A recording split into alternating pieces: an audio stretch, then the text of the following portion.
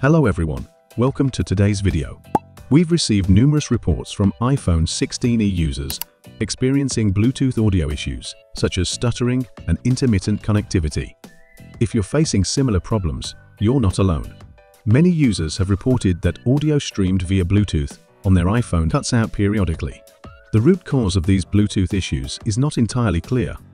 Some users speculate that having multiple Bluetooth connections active at the same time, such as a fitness tracker and headphones, might contribute to the problem.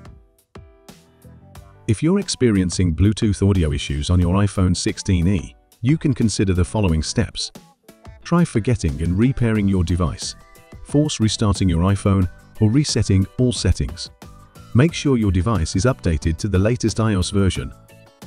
If you're not only experiencing Bluetooth issues, but also facing crashes, freezes, or poor network connectivity, it could mean your iPhone isn't working properly with the system.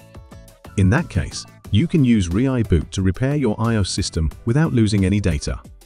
Okay, thank you for watching, and we hope this information helps you address the Bluetooth audio issues on your iPhone 16e.